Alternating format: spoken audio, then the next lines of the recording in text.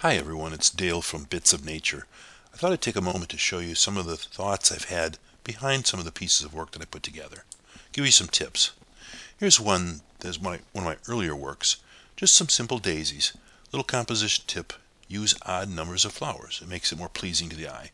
What was unique about this one that you may not notice immediately is daisies are actually an upright flower. The stem is straight down from the base of the flower. So in order to capture this, I actually had to cut the stem off and then turn it so that the flower could face the platen of the scanner surface. Little trick to make it work. Maybe faking it out a little bit, but it got the job done. This piece, which I call Lily Kaleidoscope, was another bit of an accident. It's actually won several awards. What was a mistake about it is I was trying to scan direct on, face on with the daylilies, and it just wasn't working. The scanner has a very shallow depth of field, and they were just turning into a muddled mess deep into the recesses of the picture. So what I did is I got out a sharp razor blade, cut the flowers in half, and laid them out on the scanner surface, and took the image that way. And it just kind of made a very pleasing arrangement with the shadows and the colors fading into the distance. Now, one thing to keep in mind with daylilies is they have a lot of pollen on them. So be very careful when cutting and arranging on the surface to make sure you don't get any pollen, or it'll ruin your shot, or at the very least you have many hours in Photoshop trying to clean it up. Another different thing you can do is zooming in really close. What is this? Well, it's a maple leaf, a sugar maple, but just a very close scan at extremely high resolution. Normally I scan at around 1200 dpi, which allows for printing really large prints. This one I think I did at least 24 or even higher. And this is a low resolution copy of that, only 400 bits per inch as opposed to the 2400. But you can zoom into the individual cells and see how the veins are on the leaf. And it makes you appreciate how a orange or red leaf actually is a whole range of colors. Here's an example of another fall collage. What's different about this is, what was interesting, this year just had very highly colored leaves for some reason. The way the weather was, the way the fall arose with the frosty nights, it just made it a beautiful year. And what I thought was kind of neat is this one turned over was more interesting than on the front. So take a look at your plant material from all sides to see what's appropriate. This one I call Tapestry with some ornamental grasses growing in our front yard. It just was kind of a pleasing approach to make the patterns and waving arrangements of the grasses as they just curled their tips. And of course the different maroons and greens were kind of interesting. So just another way of exploring different patterns and arrangements of the materials that you can collect. Normally when I do my scans, it's in the evening. I've collected materials late in the day, make sure they're ready, and then when the lights are all off at night, I scan the flowers. But a morning glory is obviously something that is only out in the morning. And so for these, I had to arrange a card table and then make the arrangement on the scanner surface underneath the card table, cover it all up with with a dark sheet, and I was able to keep the scans inside there that way. Just a colorful arrangement of flowers that was very pleasing.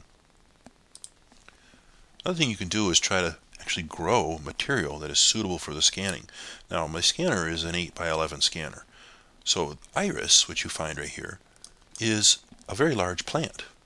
They can grow several feet tall and have a large, beautiful, showy, frothy blossom on it. Well, this is a little miniature iris. It grows no more than 6 or 7 inches high. This is an azalea flower next to it. And again, it works very well in this composition with some bleeding hearts. Whereas if I had gotten its big cousins, they would have taken up the entire surface of the scanner and wouldn't allow me to present these other flowers. In looking at your compositions, a lot of times the colors can be very different depending on how your scanner reacts to them. Mine seems to work really well with the yellows and reds, but the darker purples can be very hard to capture effectively. I haven't worked a lot at adjusting the color tones because I really don't want to. I want to just capture the natural colors. But these pasque flowers, some dried seed heads, and a little bit of the azaleas seem to work very well together with their color scheme. Now sometimes you don't have to arrange any particular pattern. Sometimes just the flowers by themselves really work. And again, the yellows and golds and reds just really seem to pop on my scanner.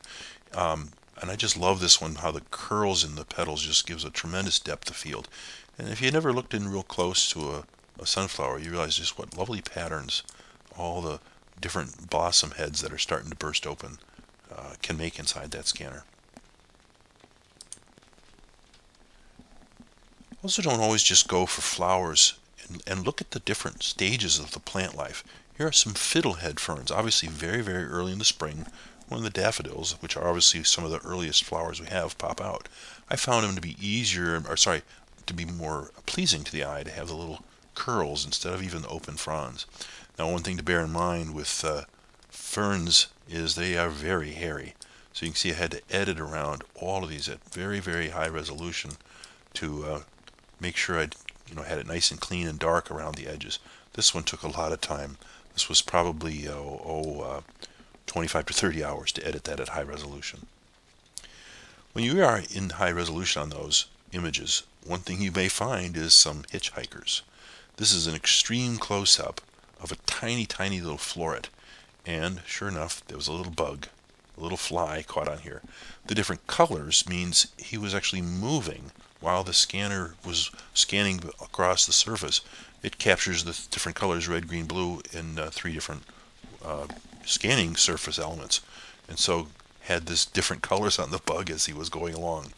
You may think you've brushed and blown away and shaken off any critters, but there are little tiny mites that show up in surprising places. Sometimes I find that less is more. Here's one I just call bashful. 2 Gerber daisies. And again, as you'll notice, they stand up straight on their stems. So presenting the front of the flower, which are quite beautiful, was just kind of boring all by itself. So I actually lay them down on their sides, and there's this little peak of orange coming across the front. I thought was kind of cute, just a little hint of the orange coming through. One of the things you'll see when you do with your scanning, sometimes start with just the simplest thing, just a flower or 2 from your collection, and then add to it as you go. What's harder to do is to take a whole bunch of flowers, arrange them on the surface, and then subtract, take things away, because it may damage the other flowers there. You'll get moisture or dust or pollen on the platen, the surface of your scanner, and make it very difficult to edit. Anyway, I hope you enjoyed some of the thoughts behind the art here, and happy scanning.